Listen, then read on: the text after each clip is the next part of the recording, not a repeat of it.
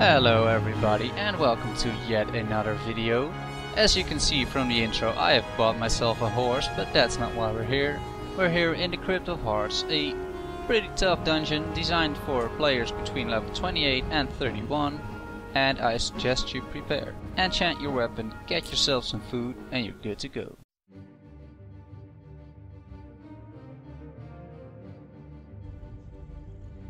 First boss, the Mage Masher. He has a few ads, who are not surprisingly mages, and let me show you what happens if you don't deal with them. Pretty much your tank gets slaughtered. And not long after, your group gets slaughtered as well.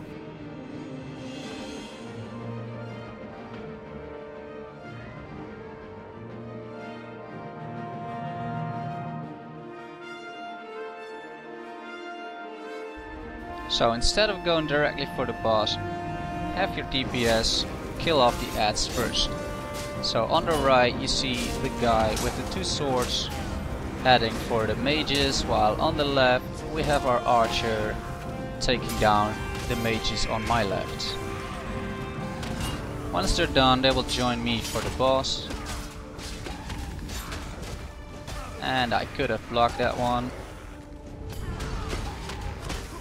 And with the ads down, the boss is not that hard anymore, as you can see here.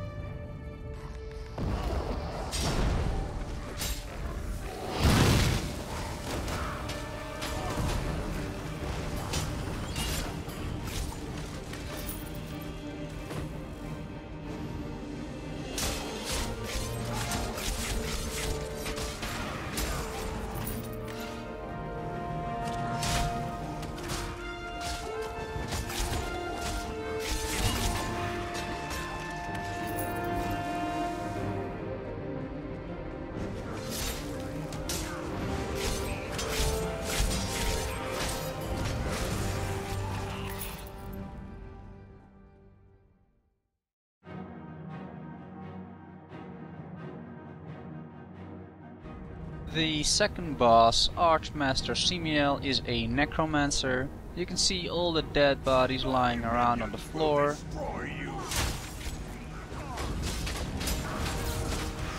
At some point during the fight he will resurrect them.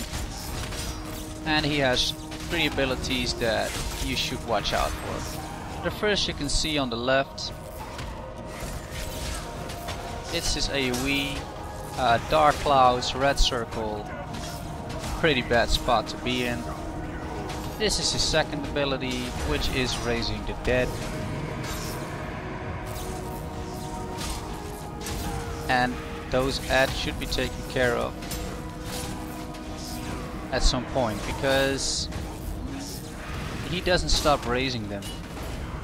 And once there are too many, they will practically kill everybody, so it's good to kill off at least a few every time. Just use some AoE and make sure your healer stays alive. And this is the third ability, which is a Fear. He just fears the party for like 2 seconds, and then you can just return to your spots. I'm actually standing in the AoE here. I didn't notice at the time, but I'm lucky the boss is dead just in time, or I would have been.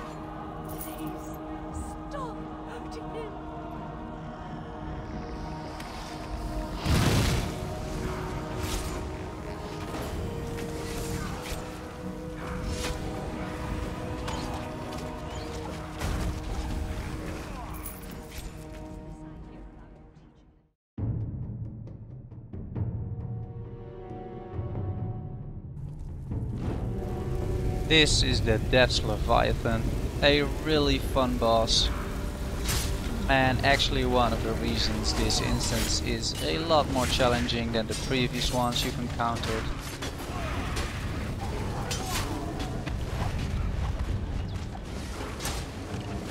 This is a typical boss that has not that much abilities, but the ones he does have are very effective, and especially his AoE is devastating. Just look at the health of the party and you can see what the impact is of that AoE.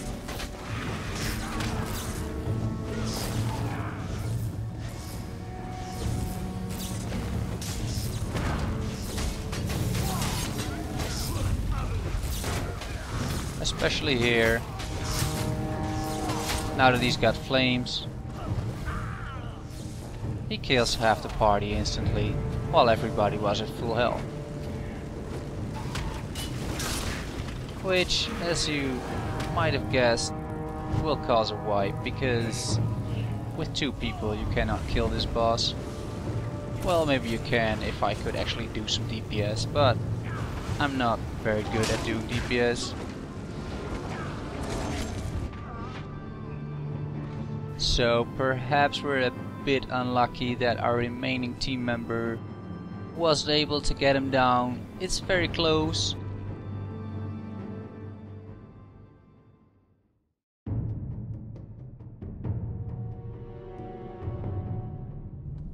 Second try. So I'll go more in depth of the tactics and probably the best way of tanking this dude.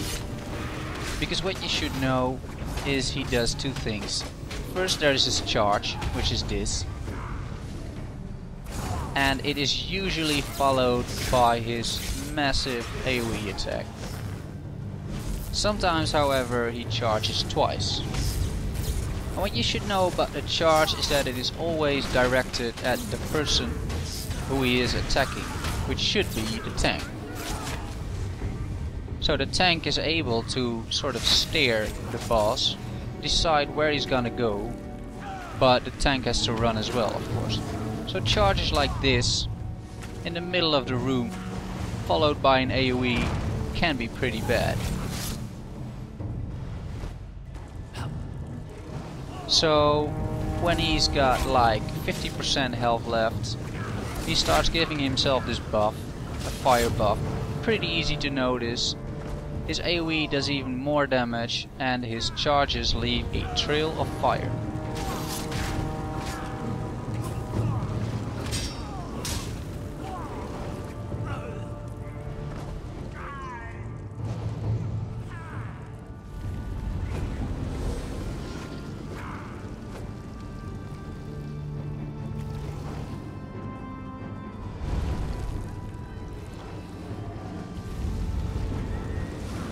And he also gets faster. The more you damage him, the faster he gets.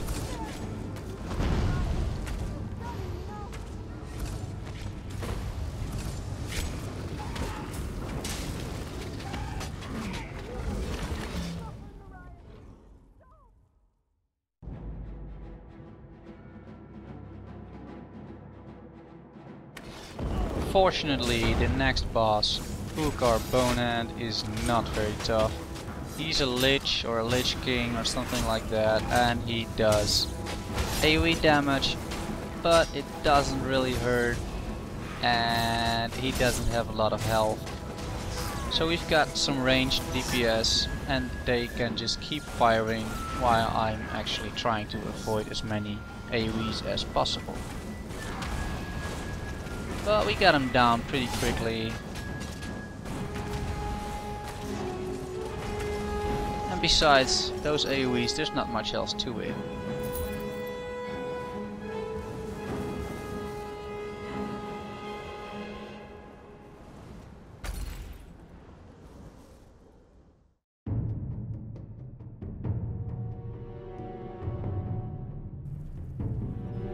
Dogas the Berserker only has 5k health and a few adds, so we thought, well, how hard can it be, right? Well, let me show you how hard it can be. Pretty hard.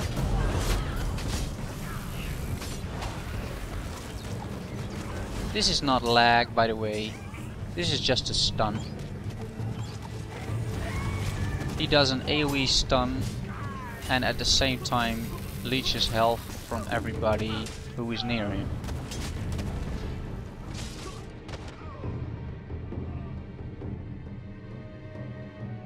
That was a pretty fast wipe.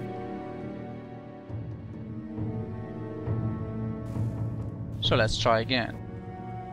As soon as our party member summoned his ad, the clan fear started attacking, basically causing another wipe because we were not prepared for that. So once again, you can see if the boss is in the middle of your group, there's just no way you can defeat him. You really have to take this guy away from your party. And that's what we're doing here. So I use a ranged attack on the boss. He will come to me while the party will take care of the ads. So that way they will not get stunned all the time and can actually heal me and kill the ads. And once they've done that, everybody will focus on the boss. Now, as a Dragon Knight, you have an ability called Immovable, which I don't have equipped here, but I should have. And that makes you immune to stuns for up to 8 seconds. It's a very useful skill. I've actually done another run with that skill equipped, and it makes this boss so much easier because you're actually able to tank and aggro him.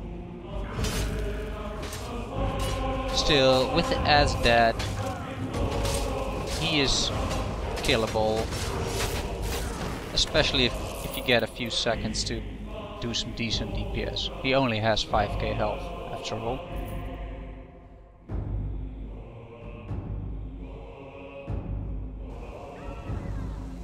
The final bosses are twins, I suppose, or at least brothers. One of them is a fire mage. He will move to the middle and start casting all kinds of fire spells. He does this regular fireball attack. He has an AoE that will cover the middle ring. And he does fireball spells. So what you should do is have your tank pick up the other guy who wields a two-handed axe, does some lightning attacks, and basically the rest he does is power attacks. So you should have your party kill the fire mage while your tank focuses on the guy with the two-handed axe.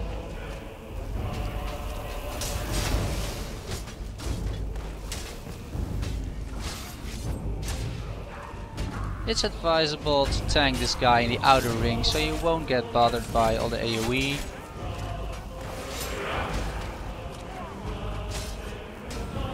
And I also could have blocked a few more of those power attacks, I suppose. So now the fire mage is dead and everybody focuses on this boss. When his brother dies, he gets enraged and he fills the whole room with these small lightning bolts. You should try to avoid them and keep your DPS up, kill the boss, and that's basically it.